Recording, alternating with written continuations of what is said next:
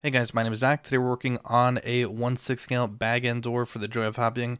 And to start with, we need some paint. We have meadow green, brown, metallic gold, and matte clear by Rust-Oleum.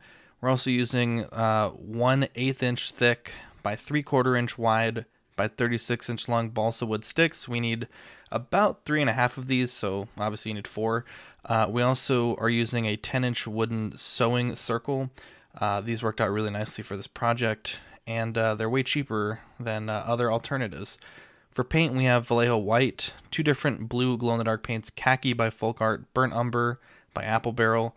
We're also using wood and super glue, some metal beads, and some paper craft little attachment things. The scale of bag end's kind of weird. If you look at Gandalf standing next to the door, being that we know how tall the Gandalf 1/6 scale figure is, bag end would be about 8.5 inches tall.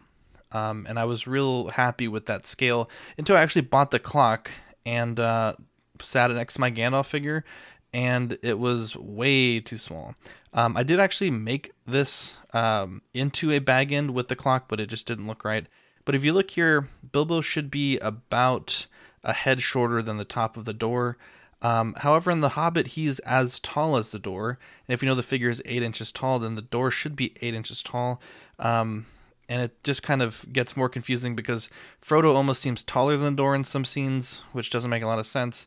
And in other scenes, he's much smaller. So Asmus actually is working on their own 1/6 environment. I'm not sure if this is going to be available for purchase, but it looks like they also have the door a little bit too small. The first thing we're going to do going back to the build is cut the wood into 11-inch strips. You can see there our little hoop is 10 inches, so 11 inches will work just fine. I guess if you're good at math, you could probably make some of the strips much shorter, but I was too lazy to do that. And we're going to cut out a bunch of strips and lay down our sewing hoop. We're going to tape everything together, trace them out, number them 1 through 14, and so we kind of keep the orientation up and down and left to right. And as we cut them out, we're going to start gluing them and just tacking them together with the super glue. Once everything's done, you can see it looks nice and neat. We'll toss some wood glue on the back and also add some bracing to it. We're then going to paint our hoop with this brown color here, which ended up really not being that necessary, and also base coating our door. Once we sand the first layer down and get rid of any imperfections in the balsa wood, we're then going to go in with these adhesive dots with a drop of super glue and glue them on roughly matching the pattern from the movie, making sure to leave some space for the doorknob and the rune. And with them with more green paint. Now I did go over the hoop with this khaki just to brighten it up a bit. The brown ended up being a little too dark, and so we'll do that. And once everything is glued with the dots and repainted, and then gluing the hoop to the door, this is what we got. We're going to go in with a burnt umber wash and basically mix this about 1 part paint to maybe 5 parts water, up to as high as 10 parts water.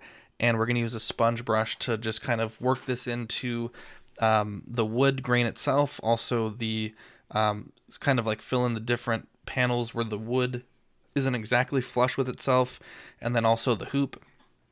The point of this is to add some aging to the door.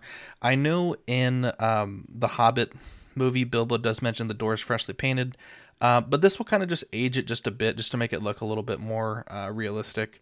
Because even in the movie being freshly painted, it wasn't exactly like a pristine green color.